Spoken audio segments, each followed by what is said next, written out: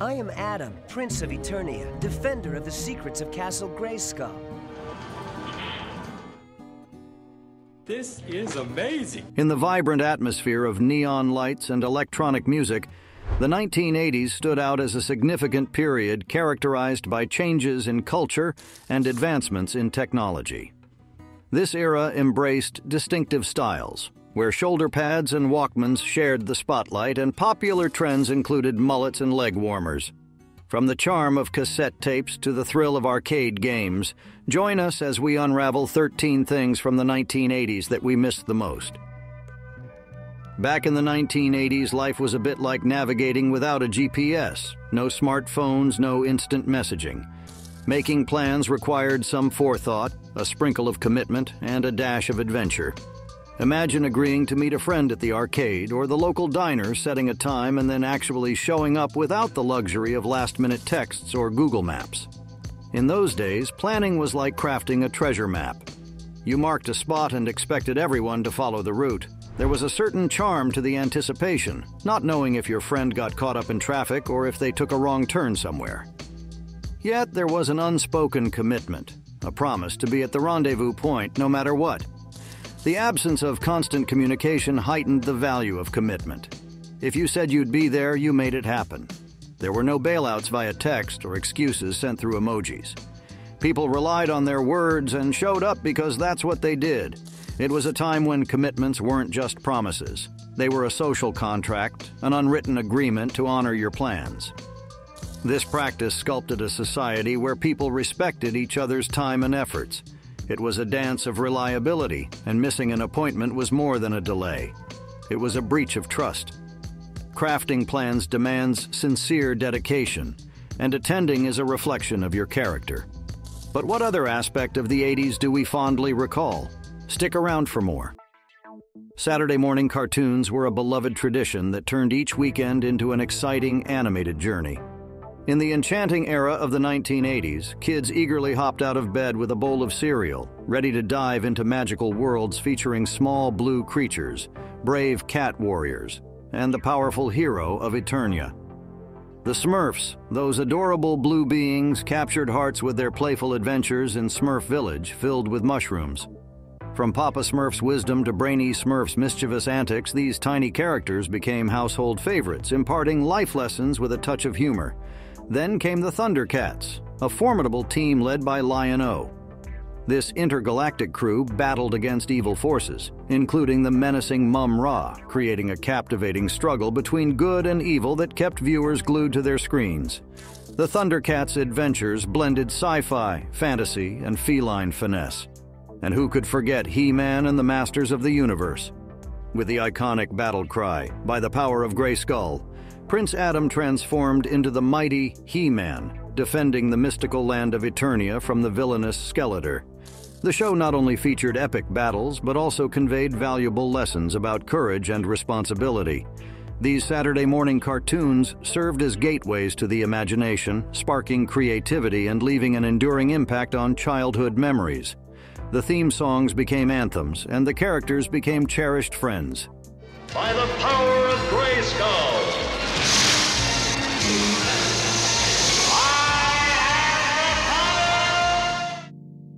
The 1980s were like a time capsule filled with the sweet taste of innocence and the warm glow of hope. Imagine a world where the future seemed like a canvas waiting to be painted with vibrant colors.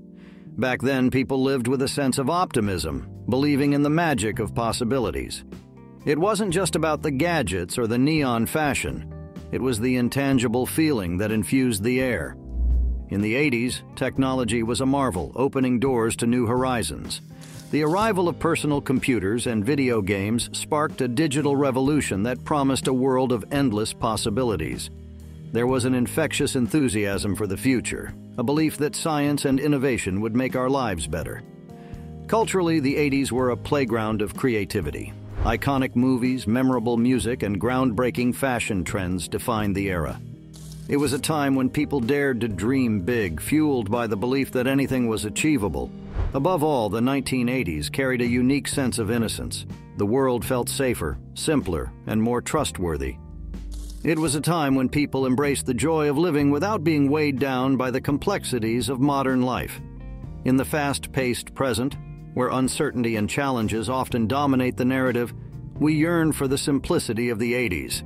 That era captured a blend of progress and a genuine sense of hope, making it a time we miss dearly. It's not all about the simplicity.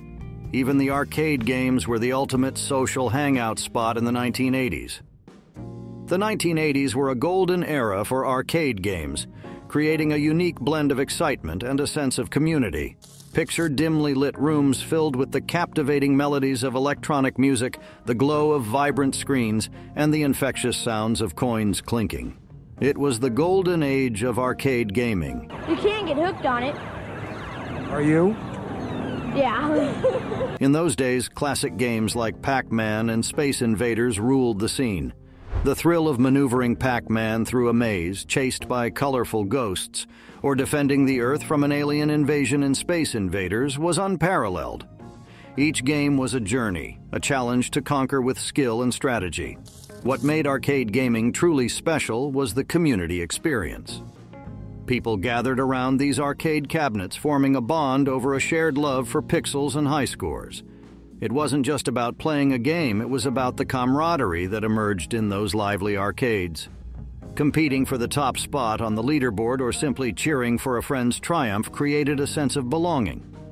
Unlike today's isolated digital gaming, the arcade culture of the 80s was a social event. It was a place to meet new friends, showcase your gaming prowess, and revel in the collective thrill of the arcade atmosphere. As we look back, the nostalgia for the golden age of arcade games stems not just from the pixelated graphics, but from the memories of a time when gaming was a shared adventure etching its place in our hearts. Cassette tapes and mixtapes were like musical love letters in the hands of music enthusiasts during the bygone era. Crafting a mixtape was an art form, a personal journey that went beyond simply curating a playlist. It was about pouring emotions into the selection, creating a sonic story that resonated with the intended recipient. Choosing the right songs was akin to selecting the perfect ingredients for a recipe. Each track was a carefully considered piece of the puzzle, chosen not just for its musicality, but also for the emotions it evoked. Making a mixtape was a deliberate act, a tangible expression of feelings that transcended the digital realm. Exchanging mixtapes was a social currency, a way to share a piece of yourself with others. It was a unique form of communication, a way to say, "This is me, and this is what moves me." The mixtape became a symbol of friendship, romance, or shared interests, carrying the weight of personal connections in every rewind and play. The ritual of playing a cassette tape was a sensory delight. The mechanical symphony of the tape deck, the tactile satisfaction of inserting the cassette, and the warmth of analog sound created an immersive experience. Navigating through the tracks, whether to relive a favorite moment or find the right mood, became a tactile dance, unlike the impersonal clicks of today's digital interfaces. Despite their popularity, cassette tapes and mixtapes were not the reigning kings of entertainment during that time. Curious to discover what held that prestigious title? Stay tuned. The 1980s was a time when VHS tapes and video rental stores were the reigning kings of entertainment. Imagine stepping into a magical realm filled with rows upon rows of colorful VHS tapes neatly stacked on shelves. These rectangular wonders held the key to a world of cinematic adventures. The thrill of perusing the aisles, eyes scanning enticing cover art, and deciding on the perfect movie for the night was an unparalleled joy. It was like embarking on a treasure hunt, discovering hidden gems waiting to be played on the trusty VCR. The clattering sound of the tape being ejected, the satisfying click as it settled into the VCR, and the flickering screen signaling the start of an adventure, these were moments etched in the hearts of 80s enthusiasts. The video rental store wasn't just a place to pick up a film. It was a community hub where film aficionados congregated. Discussions about the latest releases, friendly arguments over the best genres, and recommendations echoing through the aisles created a camaraderie that is missed in the digital age. As technology evolved, VHS tapes and the cozy charm of video rental stores faded away. Streaming services took over. offering convenience but leaving a void in the hearts of those who fondly remember the tangible excitement of choosing a movie from the shelves. In the 80s, MTV, or music television, was a revolutionary platform dedicated to the art of music videos.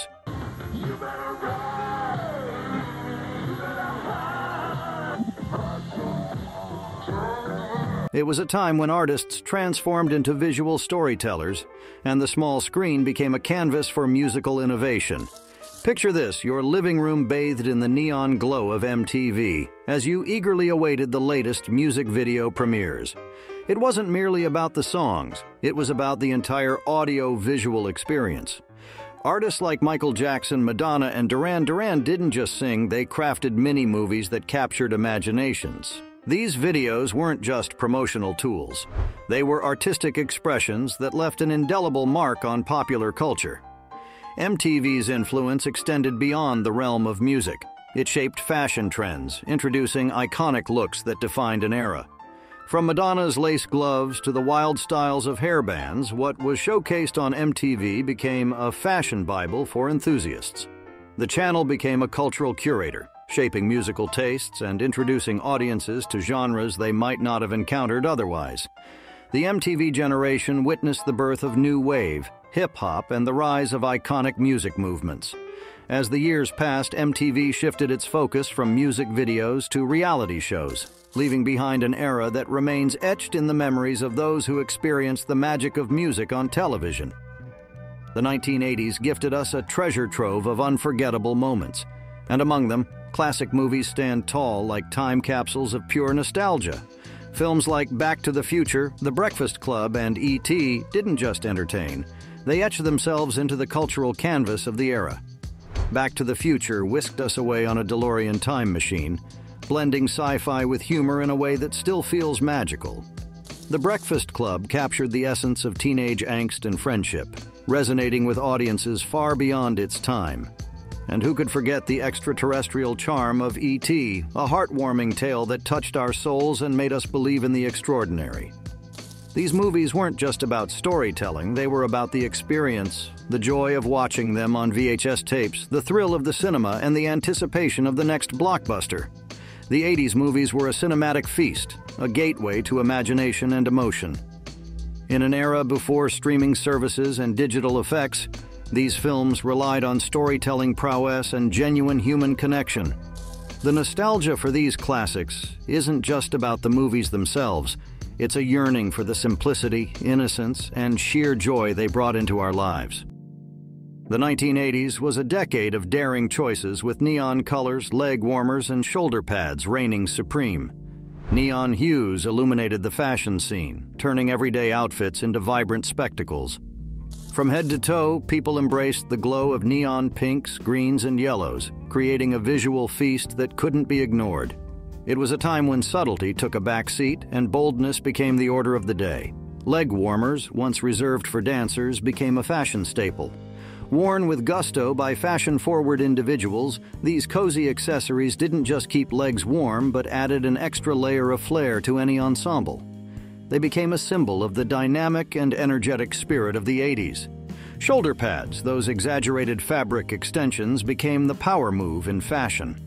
Whether adorning blazers or dresses, these bold pads broadened shoulders, giving wearers an empowered silhouette. It was the era of power dressing where fashion made a statement beyond aesthetics. It echoed a sense of confidence and strength. The 80s fashion trends weren't just about clothing, they were about self-expression and embracing the unconventional. In the present day, when neon, leg warmers, or shoulder pads make a cameo in contemporary fashion, it's a nod to the boldness and creativity that defined a decade where fashion wasn't just worn, it was lived. Now, brace yourself for another intriguing fact from the 1980s that might evoke feelings of nostalgia. The 80s were a playground of creativity and joy, and no discussion about that era's toys is complete without mentioning iconic gems like the Rubik's Cube, Cabbage Patch Kids, and Transformers. Sure, Sir Isaac Newton unraveled the mysteries of gravity, but could he have unraveled the mysteries of Rubik's Cube? These toys were more than playthings. They were companions in the adventure of growing up. The Rubik's Cube, a colorful puzzle of interconnected blocks, captured the imagination of millions. Its twisting and turning challenged young minds, creating a sensation that went beyond the physical cube itself. Solving the Rubik's Cube wasn't just a puzzle. It was a triumph, a badge of intellectual prowess proudly displayed by those who mastered its twists and turns. Cabbage Patch Kids, with their unique features and individualized birth certificates, weren't just dolls, they were cherished companions. These adaptable little friends became an essential part of childhood, fostering a sense of responsibility and care as kids embraced their role as caregivers to these endearing characters. Transformers, the shape-shifting robots in disguise, were more than action figures. They were the embodiment of imagination. The thrill of converting a robot into a vehicle and vice versa sparked endless adventures. These toys transcended the physical realm, inspiring narratives limited only by the boundaries of a child's imagination. These toys weren't just playthings. They were cultural phenomena that shaped the collective childhood experience of a generation. The Walkman, a creation by Sony, stands as a symbol of a revolutionary shift in how we consume music, making it personal and portable. Introduced in the late 1970s and gaining immense popularity in the 1980s, the Walkman transformed the way people experienced their favorite tunes. Before the Walkman, music was primarily a communal experience, confined to living rooms or concert halls. However, this sleek, portable cassette player allowed individuals to carry their music wherever they went. It liberated people from the constraints of stationary stereos, granting them the freedom to create a personal soundtrack for daily life. The iconic design, with its distinctive orange earphones and compact size, became a fashion statement. The Walkman wasn't just a device, it was a cultural phenomenon. It marked a shift in the perception of music from a shared experience to a private, individualized journey. With the Walkman, people could immerse themselves in their favorite tunes while commuting, jogging, or simply strolling down the street. The mixtape culture flourished as users curated playlists that reflected their mood or captured a moment in time. It became a symbol of independence, allowing users to create a sonic bubble amid the bustling world. Live Aid, a historic dual-venue concert held in 1985, remains an indelible chapter in music history. Conceived by Bob Geldof and Midge Ure, this monumental event united the world's biggest musical talents with a singular goal: